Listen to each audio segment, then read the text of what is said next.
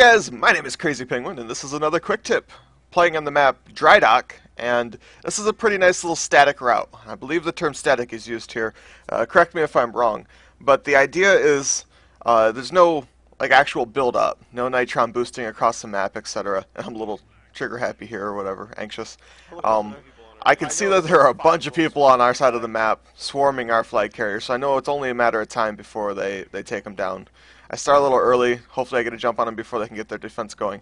And here's a nice little route. You come down this back hill, and you use this little spot right here to curve in towards the flag. And it's not a super fast route. It's only about 200 Sanics or so, but it's good enough to get the flag to your side of the map with little resistance. Like I said, they didn't have much going on for defense at the time, but moving at 200 is, I believe, a respectable rate for a beginning route. There's no effort in there. It doesn't take a lot of skill to do it. You just got to know where to start, I guess.